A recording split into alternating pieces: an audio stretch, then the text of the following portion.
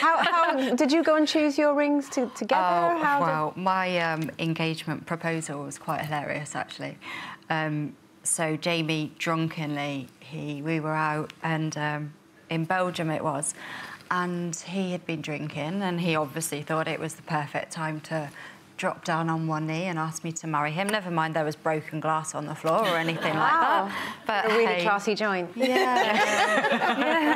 But Jamie's quite spontaneous like that, so... and I honestly didn't believe him. I thought he's going to wake up in the morning and he's going to go, oh, my God, what have I done? Did he pull the ring out then? He didn't have a ring. There was no ring at that point. And then the next morning he said, you do remember what I said? And I was like, well, I was pregnant and not drinking, so yeah, of course I do. And he said, oh, you can go and pick the ring. And I was like, I'm not going to pick my own engagement ring. Yeah. So I would have taken the card and said, thank you, baby, see you later. Oh, and then not worn it. And then not worn it. Yeah, and then not wore it. No, there's something lovely about going together, I think. I don't know for the wedding choosing rings, it. but I don't know about picking your own engagement ring. But you've got to wear it for I suppose at least a few years. It's